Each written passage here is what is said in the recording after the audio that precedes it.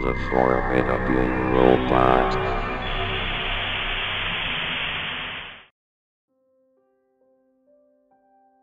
A few weeks back, I was looking for a new podcast to listen to.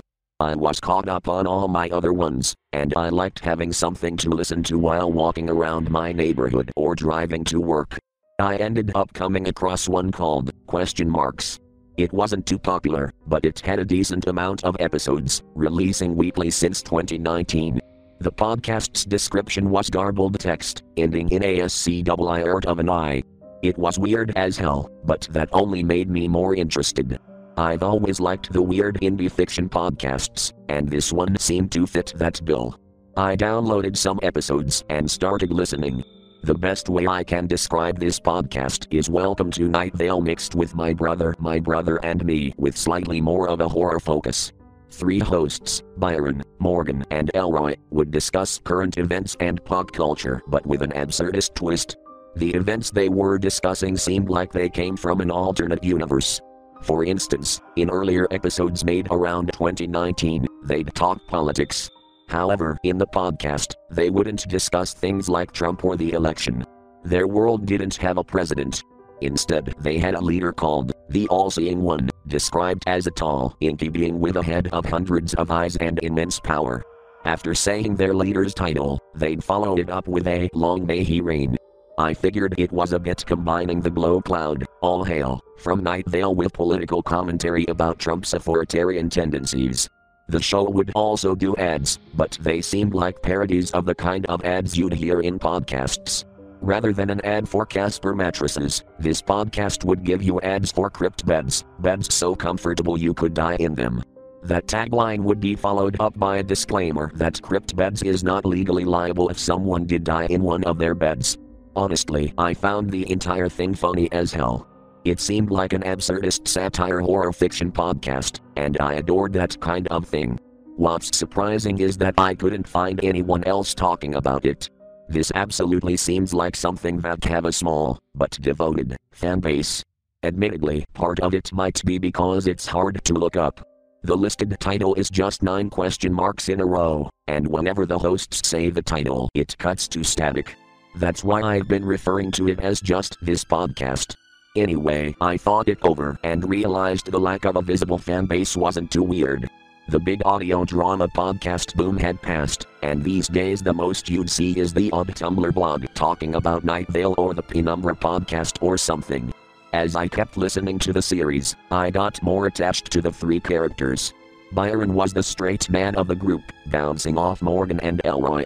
He was also a giant sweetheart who constantly talked about how much he loved his wife and 2 daughters. Morgan was the type to make bad puns, causing Byron and Elroy to groan. Admittedly, some of those puns didn't make sense to me, but I figured that was because they were referencing alternate universe things. Elroy was the funniest of the 3, always cracking jokes and poking fun at Morgan. Over the course of the first year of the series, Morgan and Elroy would end up in relationships. It was always nice hearing Morgan gush about his boyfriend or Elroy telling funny stories about awkward dates with his girlfriend. The show would alternate between jokes and cute stories to Byron saying things like, "The All-Seeing One, long may he reign, erased the minds of a group of subversives today. I wish I could feel bad for them, but they were fools for challenging the power of the All-Seeing One, long may he reign. The mindless husks were sentenced to eternal torture in the dodecahedron." Anyway, let's talk about that new Marvel movie, Joker. In case you were wondering, their version of Joker is very similar to ours, except Joker is named Joseph Kerr. As I binged through the podcast and got to the episodes made in 2020, I was curious to see how they'd address the coronavirus, or COVID for short. Most every piece of media did in some way, after all. I wasn't sure if the disease, or something like it, would play a big part in the narrative, or if there'd be an offhand reference, or if the story wouldn't address it. As it would turn out, COVID wasn't mentioned at all, not even in some out-of-character intro to the podcast. Instead, the 2020 story would introduce the heaven-sent, angelic figures who came to Earth to free the world from the All-Seeing One. The heaven-sent were defeated over the course of the year and sentenced to a gruesome fate. Their wings and limbs were eaten by rabid wolves, and whatever was left of them was sent to the dodecahedron to be eternally tortured. As the series would go on, the main characters would sometimes get calls from the heaven sent, which consisted of screaming. The show would still discuss then recent movies, but in a way that raised a lot of questions. Due to COVID, a lot of films got delayed. For instance, Black Widow was supposed to release in May of 2020, but got pushed back a year due to COVID. However, in this podcast, Black Widow released in universe in May of 2020, with the episode discussing it releasing around the same time. The weird thing was that the way they described the film was almost beat for beat what we got, with some minor weird differences, like a Joker cameo. As I listened, I wonder how they got it right. A good guess? Leaks? Whatever they did, it still seemed weird. 2021's story would be more character-focused, as the relationship between Elroy and his girlfriend Monica would blossom. Wedding plans were consistently discussed, until, near the end of the 2021 story, it was revealed that Monica was a subversive. Elroy would start the episode after that revelation with, "She's gone." Who's gone? Byron asked. Monica. She was a subversive. Her mind was erased. She's, Elroy said, drifting off and crying. He sobbed for a full minute while no one else said a word. Then Morgan laughed. What are you talking about, Elroy? Well, what? Elroy asked. Who's Monica? You never had a girlfriend. That's right. Byron added. You never had a girlfriend. But, Elroy stammered. You never had a girlfriend. There was never a Monica. Byron and Morgan said in unison. I never had a girlfriend. Elroy said. There was a pause. Then Elroy said.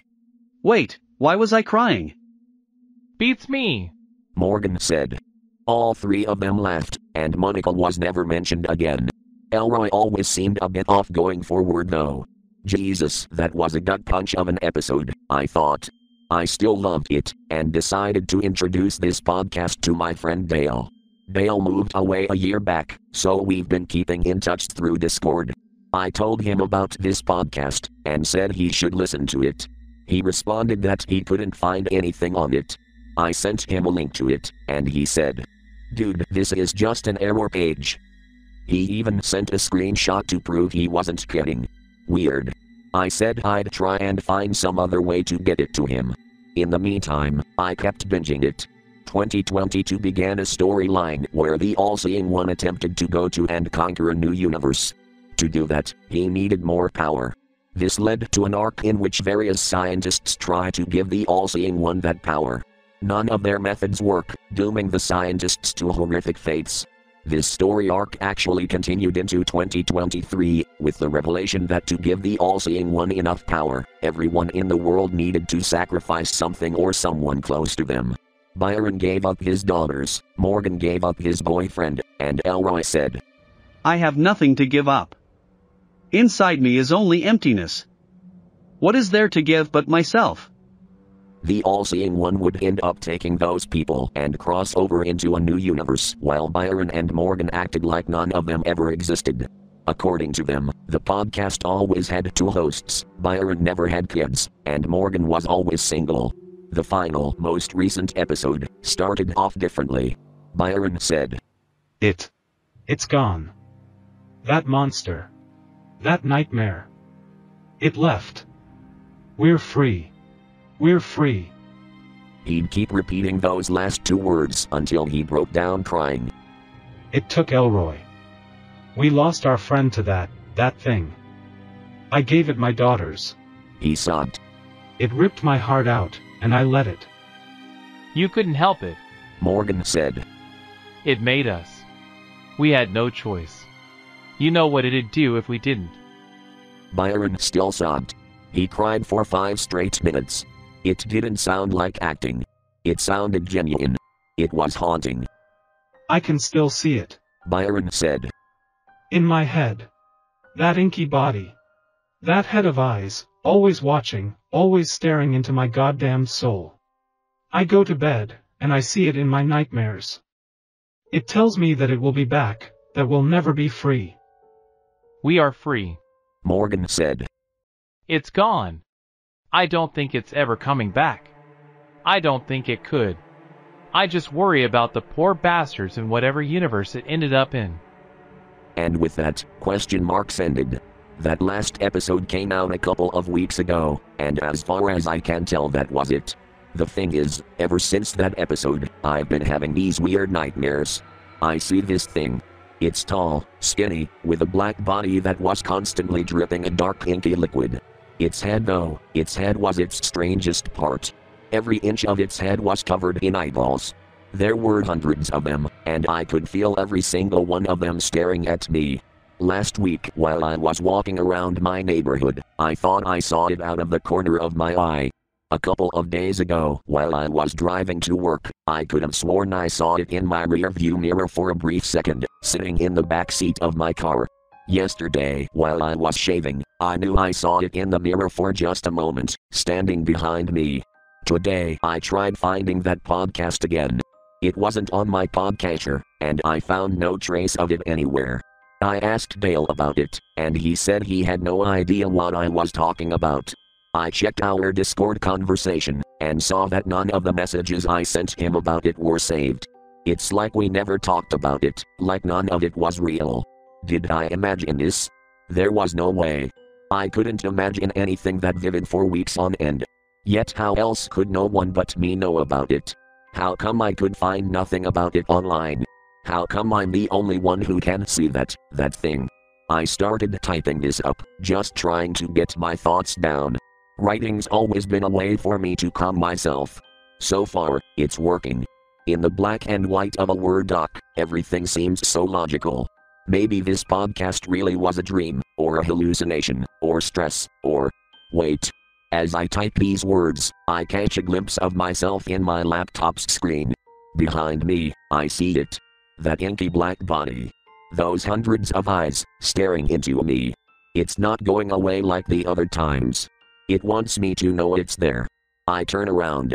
It's standing behind me, real as can be, looming over me like a shadowy titan.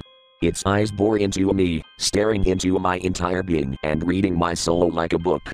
The only sound I can hear other than the furious pounding of my heart is the subtle drip drip drip of its inky body. It's here. It's real. It came to our universe through me, through that podcast. It came to conquer. It can't be stopped. It won't be stopped. The all-seeing one is here. Long may he reign.